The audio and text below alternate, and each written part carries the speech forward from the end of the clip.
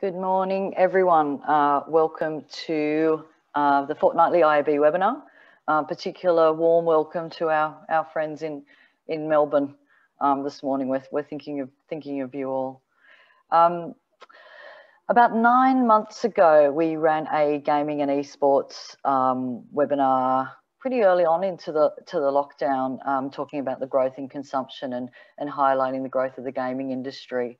And 9 months later, we thought it was worthwhile to revisit this sector. There's been so much interest and so much growth in the space over the last year, let alone the last sort of 5 years. So we thought it was absolutely time to revisit.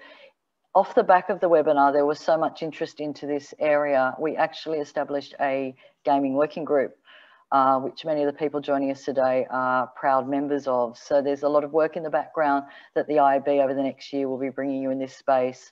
The group's got some pretty exciting projects on the boil. If you want to get to know that gaming working group, they put out a lovely infographic, a Mythbuster infographic, with some personal and industry myth busting. So I would recommend Tiff will share the link to that infographic in the background. If for no other reason, click through and have a look at our wonderful tech lead, JJ, who many of you will know, and his wonderful moustache and sunglasses. So if the content doesn't get you, the glamour of JJ's picture will, hopefully. As I said, since that last webinar, we've seen consumption increase across all platforms, and a lot of the consumption, the uplift in consumption that we saw during lockdown continue and actually grow on top of that. So from a consumer point of view, we've seen growth, but as importantly for this crowd, the industry side of things has had a lot of development. So interest from brands, agencies, wanting to try new things, wanting to explore new areas, and actually going past exploring. I think that's an important thing that we'll look at today, going beyond test and learn and actually having it as a, and it's a tricky thing with gaming because it's so many different things, whether it's a channel, but the myriad of options and actually taking it to a level that's proving value, giving proof points, showing the impact, and hopefully we can share some really great examples of that to get you inspired, both from a creative point of view and from a business point of view today.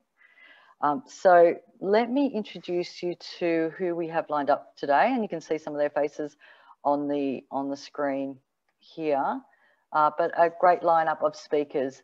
The way we're going to roll today is we're going to set up the scene and the market and understand a little bit more about the Australian gamer with Andrea Churilla from Kantar, who's very kindly providing us with a brand new cut of data on the Australian market. So some nice fresh stats and information for you all. Andrea's going to be followed by Ricky Chinana from Twitch, who's going to show some two brilliant Australian case studies, highlighting creative, but also, as I said, impact. And then we're going to go into a panel discussion moderated by Poppy Hill, who's the chair of our gaming working group. And she'll be joined again by Ricky, as well as Lance Traore from Ad Colony and Ash Ringrose from SNG Studio.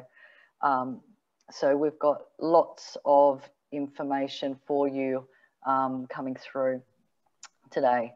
I am going to hand over in a minute, but if you have questions throughout the webinar, we would love to hear from you. We will get to them at the end of the panel, but please pop them in the Q&A box. We would love to address as many of those as we can. If you want to call out to anyone, there's also a chat box. If you want to just give anyone a shout out, that's there as well. So please feel free to stay engaged.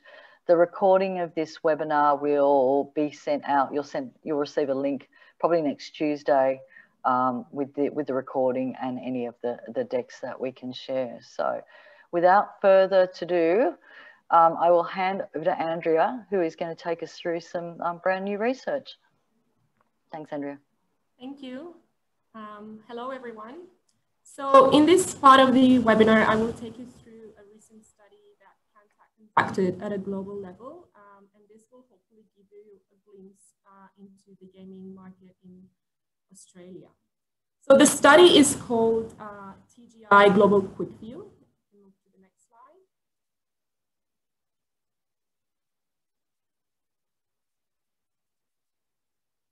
So the study is called TGI Global Quick View. And in essence, this is a survey-based audience profiling tool that enables brands, agencies, and media owners alike to complement the targeting of consumers across multiple markets with in-depth localized targeting and planning. So in other words, this type of study will help profile our consumers of interest and understand where we best can find them. Just quickly, this tool comprises consumer data that covers 3 key areas. Online personality traits. So here we're looking at the different user types like e-commerce user or social media user. Online media preferences, looking at the way consumers engage with the different media platforms like video or audio streaming habits. And last but not least, online brand and purchase preferences. So here looking at how our consumers purchase different brands or products and what their preference reasons are. And if you want to find out more about this tool, you can go on our website and see the variety of different studies done through TGI Global Quick View. But obviously today we'll focus on gaming. So we employ this tool specifically just to find out the latest trends on gaming. And this particular piece of research was conducted between March and May 2021. So it's very hot off the press data that we're having through this tool now.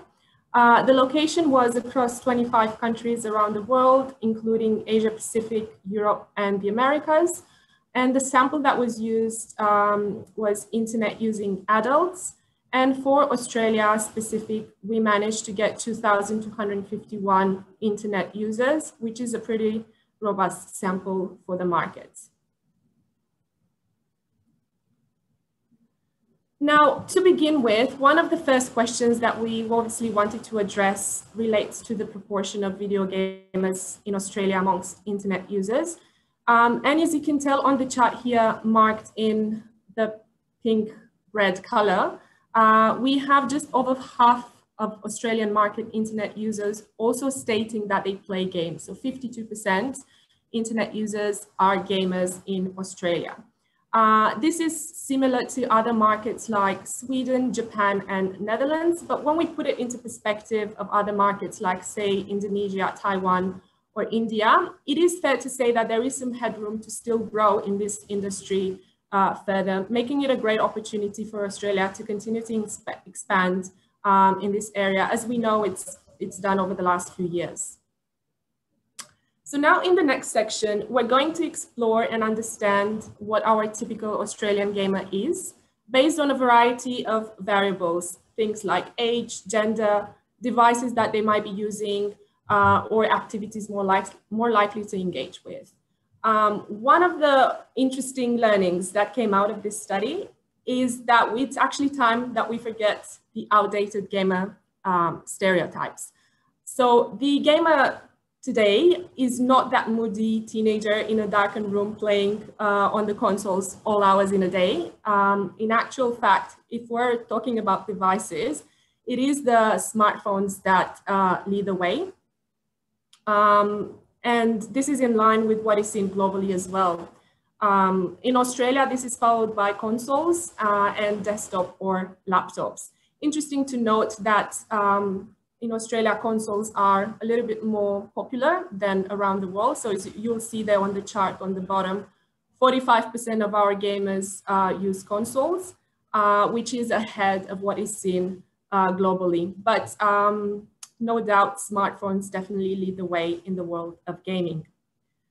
Now, if you look on the right-hand side of this slide, we will have an idea of what our age groups are in terms of gamers. So we see that our largest proportion of gamers lie amongst the younger of 16 to 44. However, we do see gamers across all age groups, contrary to what we might have believed a few years ago. And 41% of the gamers in Australia are also female. So definitely time to forget those outdated gamer stereotypes. And moving on, to dig even deeper into the gaming profile, the study also shows that our gamers are also more likely to engage in a variety of different online activities, which is perhaps not completely unexpected. Things like gambling, online dating, or watching Netflix are some of those online activities where they're more likely to be present as well. But if we were to pick the top ones, our Australian gamer is 34% more likely than the average Australian to rent or buy movies or shows, and to use the voice-activated personal assistant as a search function. Furthermore, on to the next slide. The study also shows that Australia is in line with the rest of the world in terms of proportion of heavy gamers. And here I should pause and define what a heavy gamer is. So basically it's anyone playing for more than 5 hours in a day. And if we have a look on the left-hand side chart there, we'll see that 10% of our gamers in Australia fall within that category of heavy gamers. Which is in line with what we also see on average globally, showing that there is definitely a high affinity for gaming in Australia.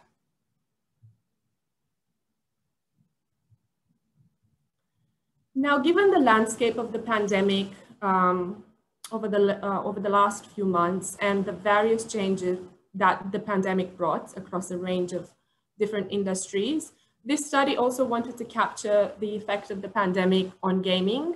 And the question that we asked here was, it's listed there on the right-hand side, due to the coronavirus pandemic, have you already changed, or do you think you will change any of the following habits, gaming being one of them? And then, as you'll tell on the chart on the left-hand side, 35% of our Aussie gamers mentioned that their behavior changed, and only 8% expect this new behavior to shift again anytime soon. And this is not very far from the global average, despite the fact that in Australia, the restrictions have not been as strict as in other parts of the world, like in Spain, where we see the gaming behavior changing at a significant degree, 49%. And it's even higher than other countries like Sweden. So despite the fact that we don't have an exact indication as to whether this change represents an increase or a decrease, I think given the more recent developments in terms of online consumption and some of the other developments that we heard about at the beginning of this webinar, it is safe to assume that we can expect an uptake in the gaming industry to continue over the next few months. So definitely, lots of changes happening in the gaming industry, and the pandemic has definitely provoked some of them. And just to finish off this piece of research with a few stats on some of the most popular choices amongst our gamers, we see PlayStation as the most popular choice of network. However, interesting to see how much of an advantage mobile gaming network has globally. This is something that perhaps Australia can do some catch up on. And last but not least, our top 5 games in Australia: Call of Duty, Candy Crush, FIFA, Mario Kart, and Minecraft. And this is broadly in line with what we saw globally as well, although in some particular markets, we might see some shifts based on some cultural preferences. And to summarize some of the key takeouts based on this research, while the gaming in Australia is a popular choice of activity, there's definitely some headroom to grow further in the industry.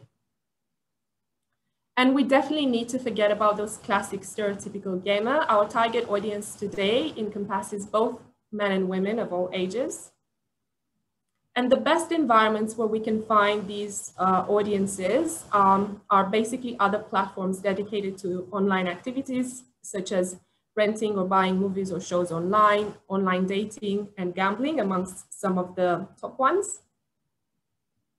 And last but not least, the coronavirus pandemic has changed gaming behavior in Australia in a very short space of time, despite limited restrictions compared to the rest of the world.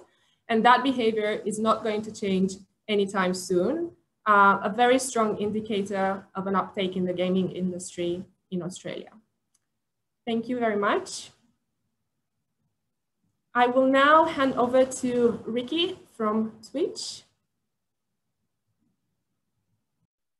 Thank you, Andrea. It was great. Really good to get an understanding from Kantar about the AU landscape of gaming. It's always good to have a third and independent eye to it. So thank you for that. Welcome, everyone. I was just looking at the people on the webinar. Some really friendly faces. James Sayer, Roger Dunn. Always the case, isn't it? So welcome all. Hopefully today will give you guys a really interesting perspective of where we were last year, as Gay mentioned, when we presented to you guys 11 months ago to where we are. It's a positive story, and and individual businesses you'll hear from us. It's such a big growth. It's been such an incredible journey, and we continue to see some big numbers come out.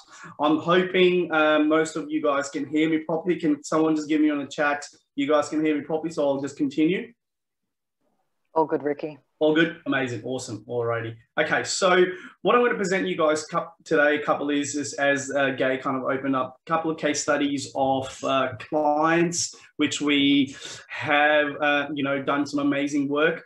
Why these two case studies outside the others? Because both these clients are not gaming. And I think this is where you will probably hear a lot from us, from myself, from Gary, from Poppy and Andrea and Lance as well, and Ash hopefully later on, that, gaming is not just about for gaming clients or perhaps, the niche category. Gaming is mainstream. Yep, your friends, your cousins, your families, your brothers, your sisters, they're all gamers in some shape or capacity, and you hear a lot about it. So let's get cracking on the first case study, which is actually one of my favorite ones.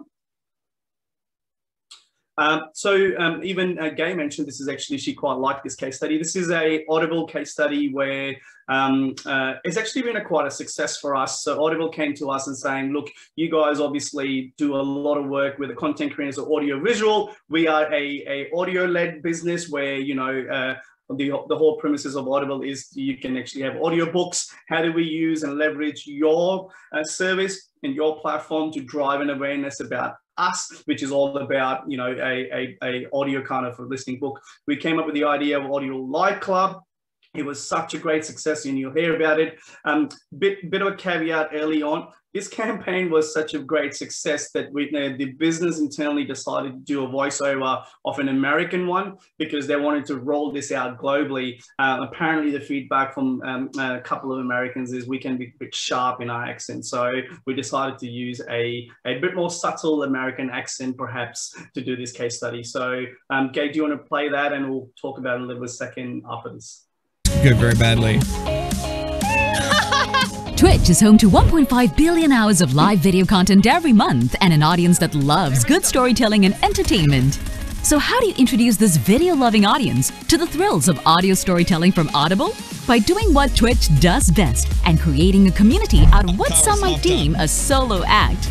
Video games. Oh, Jesus. Introducing the first ever Audible Live Club, taking the idea of a book club and making it modern and live on Twitch. Helping Audible transform audiobook and podcast listening from a solo activity to an interactive community experience on Twitch. I'm not ready for that to be over. Bajo kicked off the Audible Live Club with Nut Jobs, an Audible original podcast, narrated by Australian TV presenter Mark Fennell. Credits to download audiobooks were given out during the stream. To top it off, Audible Australia launched its first ever Audible Emote. Aww. At Christmas, Twitch streamers I'm Fall from Grace and Reeves thrilled fans with a live reading of Charles Dickens' A Christmas Carol with a twist, taking on creative cues from the Twitch community. There we go. Oh my God. I love you, chat. Yeah. Thanks, Jack. Super fun! Audible Live Club generated headlines and social buzz as it took off beyond Twitch. The results? Awesome! The campaign caught global attention as people around the world joined in the fun. With overwhelming requests for the next Audible Live Club stream, it looks like the Audible community party only just got started. There's a slight lag in the video, but I think you guys got the drift. Really good campaign for us to drive perhaps a interesting tech on a platform, which using the content creators to actually do an Audio Live Club, and using their gaming ecosystem to really do something really interesting about it. The results are here. I'm sure the increasing brand call and all those are the life and butters of a lot of clients want. But what we were really good about it, this is an ongoing thing which we'll love to continue working with the clients perhaps this year as well. If you go to the next slide from here, you know, I'm sure you guys probably heard about Tourism New Zealand. You know, I presented this initially last year as when we were working on this campaign, we were really proud. And this time around, we've done a whole case study on it on a video. So again, I'll get Gay to just play the video and we'll come back to the slides again.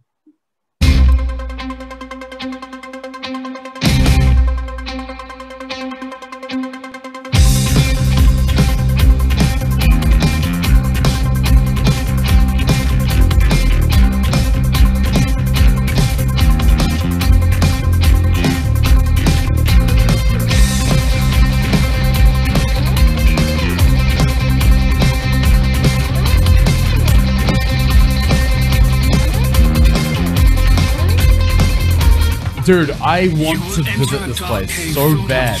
It looks cool. It looks like Death Stranding. What? Holy, that's a lot of subs. Chat. Oh my god. Playing Zed. Playing Zed. You can actually kind of see like the curvature, like the landscape of the country, the coast of the country.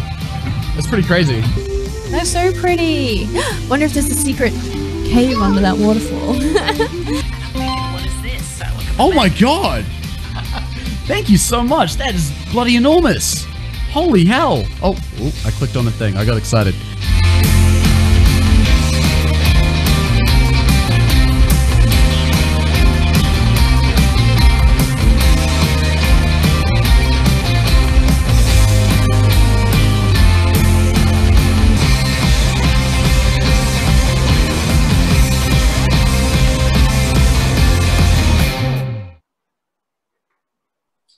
Right. Look, we are really proud about this campaign. Obviously, this, you know, it was a wild idea back in pandemic when international travel was kind of only you can think about it. You know, I remember Gay asking the question to Andrew Waddell, who is the MD of Tourism New Zealand, how did your CFO approve this campaign? And, you know, he said, you know, using a really authentic content creators in the world of gamers to keep tourism, keep traveling top of mind is a unique way when the borders open, and you know they're reaping the benefits. We've done such a good job of the Transcends and bubble at the moment, and from what I'm hearing from Andrew as anecdotes, they're seeing some great results come out, and they've got plenty of Aussies traveling to New Zealand, given the rest of the world is still shut for us. And you know, some great results there, as you can see. I want to just quickly talk about two very interesting points before I pass it on to the panel, which I'm sure you guys are eagerly waiting to hear from everyone else, is the rise of esports. I'm sure this is not a term which is alien to you all on the session today. You're going to continue hearing. It's actually going to become even bigger. I always use this tagline, and I always say that esports is as competitive as it gets. It's nothing different watching LeBron James play in the NBA or perhaps Tom Brady in the NFL. These guys have fan clubs. They get salaries in north of 7-digit figures, US dollars. They're young, they're smart, they're talented, and they're coming in bucket loads to create a huge competitive, fastest growing category out in the world. I've compared a couple of stats here in terms of esports in Australia compared to the grassroots, NFL and NRL, and you can see clearly it's actually continuously growing. 73% more revenue than AFL, 159% more revenue than NRL. When I talk about revenue, that's coming from sponsorships, that's coming from advertising, that's coming from alignment, and that's coming from also tickets to watch the esports. So it's a huge contingency, and we're going to continue to keep growing in that sector. If you go next slide from here, some of you guys go, Rick, fair enough, you're talking a lot about esports, but why is the case is constantly growing compared to the grassroots? The reason for that is the variety and diversity of games being introduced every single year. So if I just bring your attention to the left side of the graph here, as you can see, 4,207 games were released in 2016. Fast forward 1 year, 7,000. That's a huge increase. In 2018, 950. I know we're waiting for the latest stats to come out, but that number is past 2,100. When you have such a big variety, you are catering a lot of audience. If that is first-person shooting, if that is role-playing game, if that is even chess, you know, Queen Gambit on Netflix when got released last year, we saw a huge increase of people playing esports around chess and the competitor and the spectatorship. So it is mainstream, it's pop culture and constantly going. And the next slide also just to justify, why esports from a punter, from a consumer, from a user perspective is growing. And this is the feedback we get from our users all the time when we speak to them. They think esports is more strategic. It actually has a lot more thinking and planning when they're playing against their fans or they're playing against the competitors. It's more immersive. Obviously, anyone can be part of this. I wish I can play basketball like LeBron James, but given I'm a little bit vertically challenged, I can't. But I can be an amazing immersive player on a NBA K2 and play that game in esports. And that's the reality. You can be people you want to be. And last but not the least, it's super exciting. I got, at the end of this presentation, I might share with you guys a video which actually show you it is huge. You get biggest DJs, biggest wall, people come in, actually create that buzz around. So just a very quick update on the esports. I think we're now going to go into, from memory, and a panel. Over to you, Poppy. Thank you. Just wait for everyone's faces to pop up. Ashley, Lance, thank you so much. So we've got Ricky, Lance from Ad Colony, Ash joining us today to just break down some myths on gaming and give their perspective on some of the trends that we're seeing now in this really exciting space that is really now mainstream more than anything. So Lance, let's kick off with you and let's discuss gaming genres, ad types and content suitability. Great topic to start with. So marketers, there's an implicit belief that marketers that develop pre-campaign strategies running ads around and within high quality gaming environments will produce the most powerful results for their brands. Can you provide an example into the impact of ad creative and how the end user positively and negatively perceives brand recognition? What are some of the actionable insights that you're seeing, please? Hey, Poppy. Hi, everyone. Thanks for that. And I think I'm going to give one of the boring answers, because I think the first thing that we need to realize that, gaming is no longer a niche channel. And it's quite interesting to see the results that Kantar got, because we use Global Web Index data, who releases a report every quarter, panel of 4,000. And the data from Q1 that they saw is, it's close to 80% of Australians that game on any device on a regular basis. And that is across pretty much every audience. So if you look at, Gen X or, people that were born in the olden days, that my son at 7 says, 77% of them game on any device. You look at mums with kids living at home, 76% of them game on a regular basis. So the general terminology of a gamer is quite obsolete, the same way as, we don't talk about a watcher or a reader, because everybody watches and everybody games. So, doing specific creatives can sometimes hamper brands as well. So, you look at TV campaigns, you don't create a TV ad to reach a TV watcher. The majority of campaigns that run on social media are not targeting social media fans. So I think it's more important to look at the characteristics of that environment. Yeah. So if you take what Ad Colony does, which is, mobile gaming, again, moms is a big audience for mobile gaming. And one of the main formats there is a, full screen video format, which is in HD. So looking at that environment, then, the ad that you are running on Catch Up TV or, the ad that you're running on YouTube will work just as well in that platform. So I think it's important to understand that, How do you inform brands on that content environment and the audience that suits that content environment to ensure that you're developing positive or positive brand recognition? Is that something that the marketers, brands are aware of? I think, the sheer size of gaming is something that the market is sort of waking up to. So both me and Ricky presented to a fashion brand yesterday, and their main audience is, females 18 to 29. So interrogating the data from Global Web Index, we looked up females 18-29 that in the last 3 months have purchased products from their store, 82% of those were mobile gamers. So again, you know, talking specifically to that audience as gamers is again kind of obsolete. And of course, there are ways that you can do, you know, if you're targeting casual gamers as an example, so that's people that play things like Candy Crush, which is 3 in a row, people that do puzzle games, trivia games. If you identify that your particular audience is into that, then obviously building a playable unit that is, you know, a mini puzzle game will obviously drive up the engagement. So there are tactical things that you can do. Just in the same way as if you know the game Among Us that blew up during the pandemic, which is a game about basically anyone with kids might be playing that with their kids. Yeah, my son was obsessed with it. I didn't fully get it.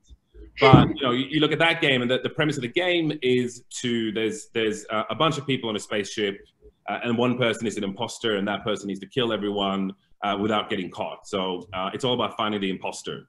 So we pitched one of the big burger chains has an imposter burger because it's a burger that's you know, made not from meat. So you know, those kind of tactical references you can do, but I think it's really about looking at the environment. So again, looking at the stuff that Ricky and Twitch are doing is, you know, amazing stuff, but it's very much built on that environment, what the platform does, how people interact in that platform. But it's very hard to just go, you know, this is how you engage with gamer, because essentially everybody is a gamer. And we're going to lead into Ash soon because he's a great game developer. So we want to understand those motivations from a gamer perspective. But lastly, on that question, the actionable insights that you then go back and look at to review the success or the power of that creative within that content. What do you see? What do you show back to your clients? Is it uplift studies? What have you got there? So, I mean, if we look at mobile gaming, which again is a big part of what we do, it's very similar to traditional advertising campaigns. So, you know, we run brand uplift studies. We do, you know, footfall attribution if it's a campaign to drive, you know, visits to stores. So it's very, very similar to traditional campaigns, I'd say. Yeah. Okay. Ash, over to you. And we mentioned earlier you are a game developer, and we will keep out the advertising part of your personality. If I was a marketer coming to you to navigate gaming and the related opportunities, so for example, custom games or brand integrations into existing games, what are some trends that are taking shape that you would recommend back, please? Yeah, I think it's interesting because you've got Twitch that advertises around people playing gameplay, and then you know, Lance's advertising in games. But a level above that can be, you know, a brand can create their own custom game, you know, that lives on at the top end a console, or lives on your phone. And there's been brands that have done that successfully. I think even KFC in the US made a dating game that was you know, quite popular from both a press angle, but actually gamers enjoyed it. And then you've got to be clear on that. Sorry to interrupt. That KFC example, that's essentially a game being created specifically for KFC, and then that just lives there, right? It doesn't go away. Yeah, I think that's been one of the trends, is to think outside of like a campaign window. You know, it's like, oh, we've got a 3-month campaign. If you're doing a game, if you're making a custom game or custom integration, you can live past that. You know, it's like, well, think above a campaign and more at a brand level. So that KFC game's still on Steam now, still getting millions of downloads a year, and it was released a couple of years ago. So that's one thing, is to just think outside of just a campaign window. And then I think Lance or Ricky kind of touched on, like, the Twitch stuff was very custom integration and that promotional side of things. I think that's another interesting part. Like, if you can't go to the level of creating a game, do something really integrated with an existing game that's already out there that has a great audience. Among Us, you know, if you could do a partnership with them, but like there's a lot of games like, you know, your Jam City and those ones allow those kind of custom integrations, and they can align with your brand, but also your audience as well. Fashion, cars, luxury items and stuff, those ones lend themselves really well to those kind of integrations because they're already into the game. And then you've got your you know, your kind of in-game ads and around game ads. But I think the one thing for brands to think about is that you can go to the top level. We can create our own game, have it on the app stores, which is the lowest barrier to entry, and have that be a destination where people would actually actively seek it out and share it. So I think a lot of times if you spend all your money creating an ad, it's useless until you've then got media money to spend to promote it. Whereas if you can create your own game or, you know, actual entertaining property, people will actively seek that out, and any media you spend on that will have a much higher multiple because people will play it for longer. So I think there's a lot of interest there, a lot of interesting opportunities there above just, you know, running ads in and around games, actually being part of the gameplay. From a gaming developer perspective, there is the end user motivation and retention. So when you're thinking about that and talking to your brand, what are maybe explain some common topics of resistance that you're seeing coming from the clients or even coming from the developer side? You know, and how can you unify that and you know, achieve some great outcomes for the advertiser? Yeah, I think the biggest barrier would be timeframes, whereas, you know, game development takes a while. So if you're only thinking like, I need it in 1 month and I want it to live for 1 month, you know, a very small, short, or 3 months, a short campaign, that would just be too quick and for a lot of developers.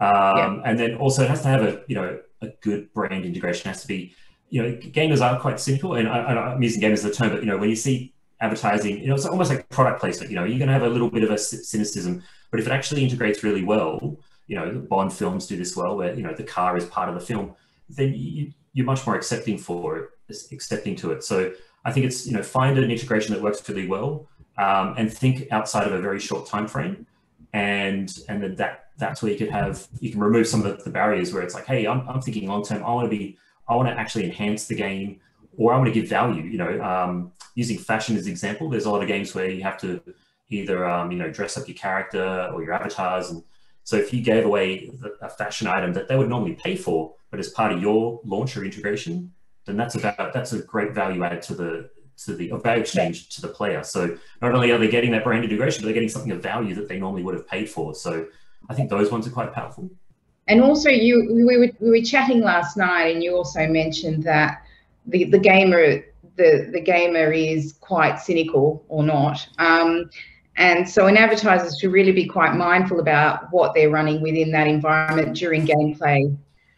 Yeah, I mean, Lance said that your TV ad will work on the phone, and it will technically work. But I think if you, like all good advertising, if you're more contextually aware of the place that you're advertising in, it can be more powerful. So, you know, especially with digital ads, you know the kind of frequency or the amount of times they've seen it. So for me as a gamer, if I've seen the same ad over and over again, I'll zone out. And you actually probably got more of their attention, because on TV, when an ad comes on, I go straight to my phone. Whereas when I'm on my phone playing, I'll sit through and watch it. So if you know that they've seen this ad 3-4 times, mix it up with a different, a slightly different message, yes, or creative, and consider that, okay, this is what they'll see over the first, second, third, fourth time. Yeah. And if you can be contextually aware, like if I'm advertising, I think the only TV I really watch is the Lego Masters show, and half the ads on there are aware that they're on a Lego show, and so they actually advertise the fact that, hey, it's a Honda Civic, but it's made out of Lego, and it's really interesting, more interesting than just a normal car ad. So if you're advertising in a game and you know what game you're advertising in because you've got a big spend on a big title, being contextually aware of that, or if you're on Twitch, being contextually aware that you're in Twitch can really break down that, that advertising blindness or, advertising cynicism that everyone has, and being like, oh, what? They know that I'm on Twitch? Oh, that's interesting, versus just a copy and paste commercial. Mm-hmm. Obviously, there's more work involved in that, but I think considering that. Just to jump in there, I do agree with you, Ash, that obviously contextually relevant is more powerful. It was more to kind of explain that, you can run the basics.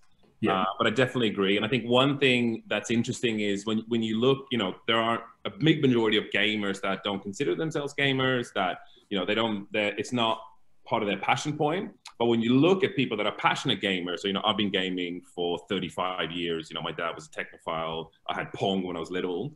So I identify as a gamer. And you know, even though gaming is so large, people that are a passionate gamer, we still consider ourselves as a kind of subculture. So when brands, you know, speak to them specifically on Twitch, and you can tell the brand is making an effort, you know, research and studies are showing that they're far more receptive to sponsored content. They're far more receptive to ads because, again, we see ourselves as a little subculture, even though even though gaming is such a mass reach channel now. And you have to think about the end user motivations, the psychology of that gaming. You might not be a hardcore gamer, but you are motivated by the rewards. So going back to that contextual discussion, it's not necessarily contextual 1986 contextual. We're talking about a more nuanced, innovative trends of the audience and understanding the end gamer. So, you know, if you're a mid-core player, you're motivated by, you know, developing your skills and your strategy, and how can that ad creative then, you know, supplement that game experience, that gameplay? Yeah, and I think talk to it. You know, I've seen a lot of ads now where it's like, hey, you know, like the YouTube aware ones, like YouTube TrueView, like, you know, you can skip this in 5 seconds. I'll give you my message. You know, I've seen a lot of cinema chains, you know, preloading their trailer 5 seconds, of basically just gives the whole trailer in 5 seconds and then hopes that you want to watch the whole thing. So I think those are really good examples where, as you're planning your creative, just think, okay, if this is going to be spent on gaming or Twitch, can we do something creatively interesting there? If you can't, that's fine, but at least have a think about it very early on.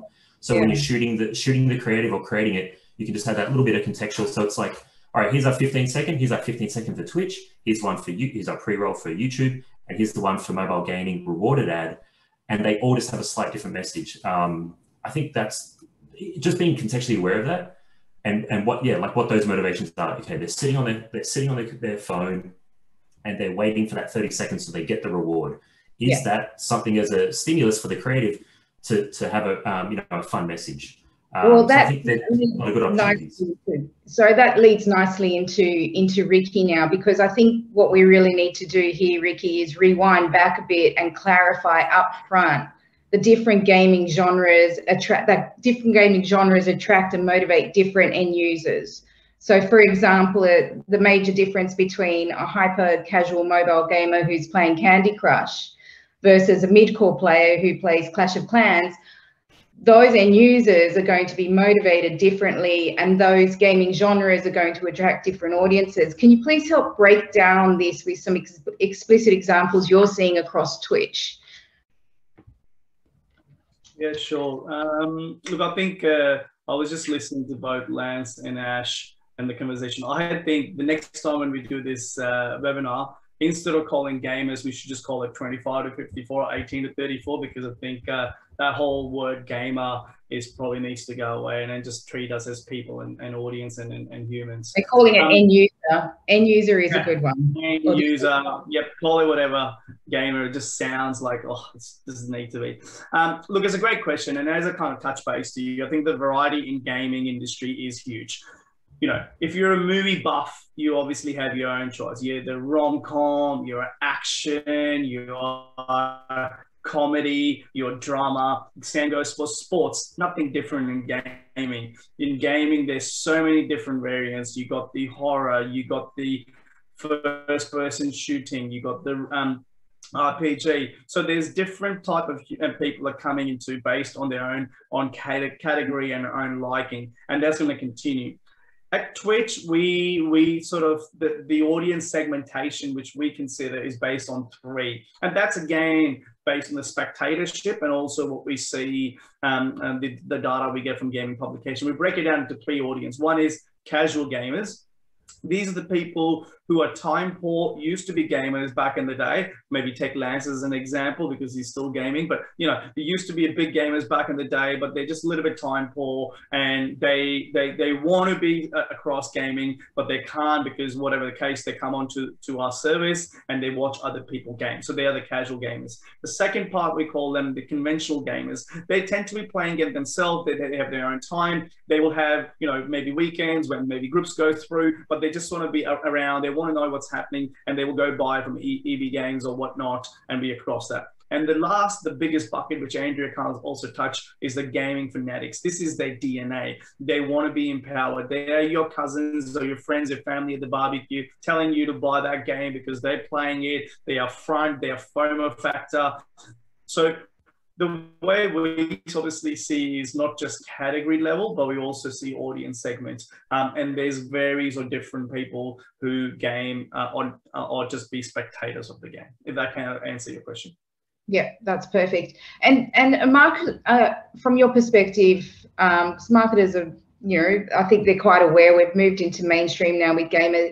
Are they aware of the different type of gaming audiences that they can select for the environments, and are they creating the creative to suit that in genre and the audience? Yeah, I think Ash touched base on this. You know, there's some really savvy marketeers who are really coming into this and really taking on, you know, a lot of auto clients. You know, Nikes, pop cultures are going, I want to partner with this this streamer, or I'll partner with this gamer, and I want to create something really exciting. But at the same time, I also believe what Lance just said, you know, for Twitch, we are an entertainment-led service. So don't just go, we don't have a gaming creative, we're not going to be, you know, be part of it. Use this as a exposure strategy, broadcasting strategy, because let's be very honest, but you know, this audience, which Ash kind of mentioned, he doesn't watch this free to air. So if you're trying to get Ash on a 1+ frequency, which is a TV native, you probably end up spending a frequency of 15+ on perhaps someone who's a heavy TV viewer. So you need to use these interesting Lances, myself, and other things as a broadcasting channel just to get exposure of your brand out. I'm just reading the chat here from Simon Slee saying that these users are not just tied to one type of gaming genre. They flip between 3 to 5, and they play multiple genres. So a crossing over from casual to mid-core and back again. So depending on their moods.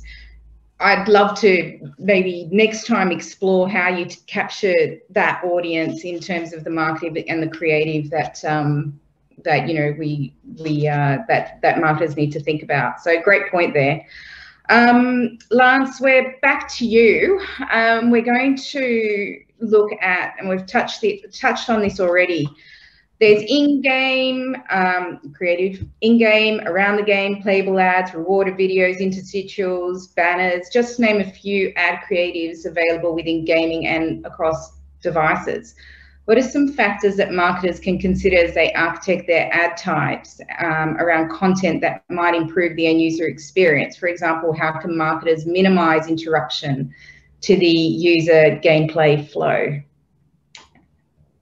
We got a nice example here. Yeah. So, I mean, again, back to again what Ricky said, that, you know, first and foremost, it's a broadcast channel, but there are tactics that you can deploy. And just to show an example, so one area of gaming that is evolving rapidly is actual in-game ads. So that's the ability to insert an ad into the actual gameplay. So if you think a racing game or a sports game or an open world game where you would have a billboard, you can actually dynamically insert an ad. And that has historically been quite challenging because you had to hard code the ad into the game, which is, you know, costly. It was hard to measure. But now technology has evolved and you're able to dynamically insert them. You know, you can measure your viewability, you can measure impressions, your uniques, you can, you know, on mobile devices, you can apply targeting, you know, you can measure for fraud, etc. So just to show an example of a campaign that we ran here with 7-Eleven. So if we can. And Lars has been teasing us with this case study, so we're very grateful that we got the approval.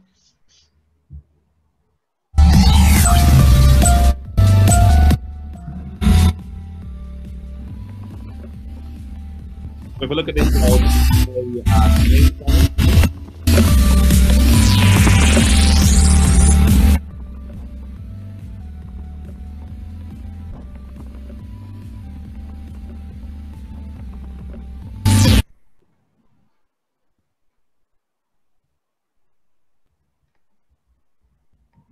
we back? Yeah. So this is an example of a campaign that we ran with 7-Eleven, and Stephanie, my colleague, is not very good at that game, as you probably saw. But basically, we call it virtual out of home. So this was 7-Eleven, wanting to tap into their audience. They realize their audience play a lot of games, and had a compelling message. Who doesn't want a Slurpee for $1?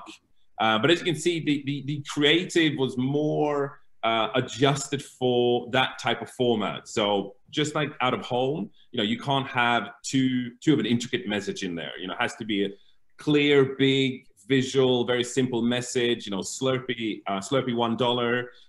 You got to adjust for the format that it's not a clickable format. It's more top of the funnel. And looking at the results of this campaign, we also ran a footfall study on this campaign. So we saw increase in brand lift, but the main thing is that we saw on the exposed group 173% visit lift. So in fact, it actually drove people that saw it. It drove people into 7-Eleven store buying a Slurpee, and the reason for that is the attention on it was really high because the format is within the actual game. Viewability sat at 95%. Which is quite high for a display unit, and then the fact that you're hitting the right audience that you're looking for. So again, looking at this type of format, I believe at some point, if you're an omnipresent brand, like you're a Coke or you're a McDonald's that needs to be seen everywhere, if you are not present within gaming or within virtual worlds, people that game a lot are not going to perceive you as an omnipresent brand.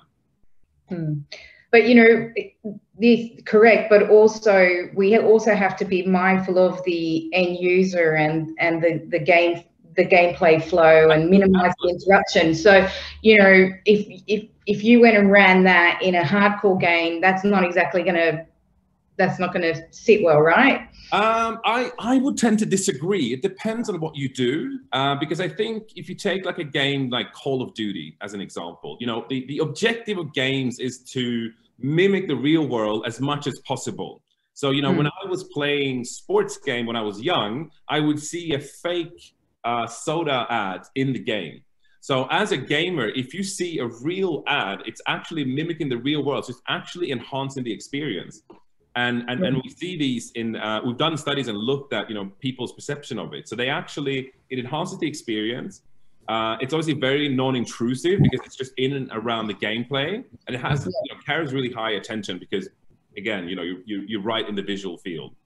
Yeah, I mean, and Ash, can I just add, I think in the background, those ones are very acceptable, like Lance said. I think the issue I've seen is when they're both in the background and interstitially breaking up gameplay. I think that happened with the UFC game which was a paid game, so people have already paid.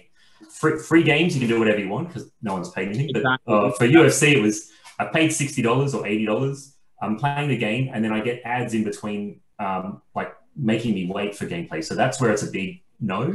But if you're in a free game environment and in the background like that, I think again, gamers are much more like, wow, I don't have to sit through 15 seconds or 30 seconds. I mean, that's an important point, which leads us into our next question, Ash, about creating those genuinely positive ad moments. And maintaining the end user motivation to avoid interruption to the gameplay. So you just touched on that, rewarded versus non-rewarded interstitial. Do you think the end user understands the value exchange? Do they think, and also the juxtaposition of that, that creative in an environment that might not suit? Can you get into a little bit of depth around that? I mean, I'm always surprised how little people in general know about how advertising works. I'd assume that they realize that a rewarded ad is paying for the content that they're playing. So I mean, it really depends. But again, for me, I would be, if I knew that this was a rewarded ad, I would try and make reference to that in the creative. The fact that hey, you've only got to wait 30 seconds to get the reward. That would at least have a wink and a nod to the player. And then I'd also, work with Lance and other networks to say, I don't want to be the fourth ad they see in their game session. I want to be one of the first. So I've got a more, I'm the first ad that they've waited for, I'm the first ad, not the fourth or fifth. Because when you're playing a lot of these games, you might see a lot of ads as well, because you're constantly in a game loop. So there's a little bit more, the more contextually where you are of where your ads and how it's being shown, the better you can kind of, adjust for that. So yeah, it's on us as an industry and game developers to be more educational to players to know why they're seeing certain things. And I think Twitch has this is a sponsored message, so people realize like, oh, the person that I'm enjoying watching them play, they're getting money for this, so they don't feel as bad about that. So it's a slow gradual thing there. But for me, it would be if you can be contextual about it, or knowing that this is the fourth time you've seen this ad, change it up. So and make reference to the fourth time you've seen it, or mix it up so that you just kind of each time they see your creative, it's a little bit fresh. And creating that positive ad moment for the brand recognition as well is super important. I've seen ads where it's like, hey, this is only gonna be 5 seconds because we know you don't want to wait, brought to you by blah, and then it skips. So normally it'd be 15, but this time it was only a 5-second one. And so I felt good because I was like, wow, they're not wasting my time. I think that was on a YouTube special creative. So, again, those are probably more custom elements, but it's worth asking those questions as well. How to break out of the norm. The amount of times that we've pitched people to make, do some sort of homage to the rewarded zone. So for people that don't know how this works, is you're playing a game and you need a boost in the game, and you can choose to pay money or you can engage it with an ad. And we've gone to insurance company and said, just put it like, need a little bit of help or a little bit of support, or if it's a bank in terms of savings, there's so many things you can do. But what's a point I'm trying to make here is we used to have brands would say, we don't want rewarded ads, even though all data suggests that that's what consumers prefer, because consumers understand the value exchange. I can pay for this, or I can watch this ad. They understand the value exchange, because the reality is that normal people that are not in advertising, they don't think about it. So for them, they go to YouTube. It's a great site. The only annoying thing is all the ads, because they don't connect the dots that YouTube is free because there are ads. However, in the rewarded zone, it's so blatantly obvious that I can either pay money to keep playing or pay money to get that boost. But and it goes back to that psychology of the end user and the reward outcome. So they're okay if we're running the right creative. I think we're almost out of time. I do want to jump over to Ricky really quickly regarding those case studies that you presented and how you've illustrated the unilateral attention or economy of the end user in this category.